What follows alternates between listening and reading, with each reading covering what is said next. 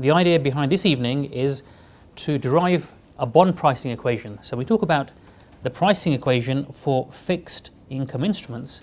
It's going to be a bond pricing equation.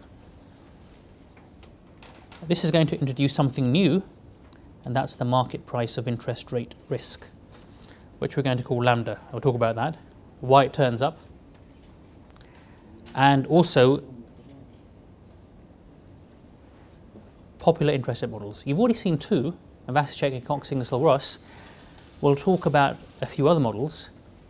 I think I've said this right from the outset, that unlike stock prices where you have the asset price model, i.e. geometric Brownian motion, for things like interest rates and volatility, there are lots of different types of models, each with their own names depending on who developed.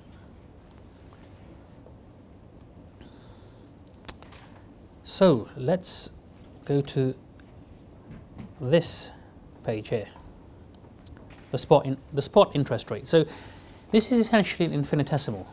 The spot interest rate, when we talk about dr equals eta minus gamma r dt, remember this is something that you've already seen in module 1. R here is the spot interest rate. The spot rate is an infinitesimal. It's something that doesn't actually exist in the markets. The reason why it's been introduced is to try and make the mathematical modelling easier. So it's not the kind of thing that's actually traded. So that's the first thing that you're going to note is different to what we've done in module 3. In module 3, the underlying was S.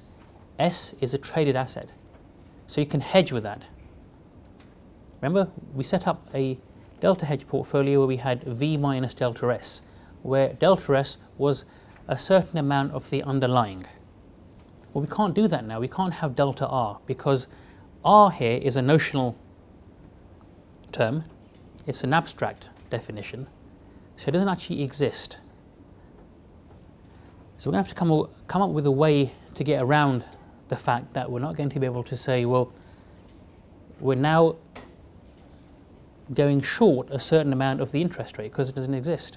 The spot rate was specifically introduced to allow us to do the mathematical modelling effectively. The most general way we can write down a stochastic differential equation for the spot rate is a drift times dt plus a diffusion times an increment in Brownian motion. This is now going to be our new model for the spot rate. And once you've actually started working with this, then we'll actually start defining particular forms of U and W. So if you look at the expression above, i.e. the Vasicek model, you can see that this would loosely refer to U. The reason I'm using the word loosely will become apparent in a moment, or in about half an hour's time.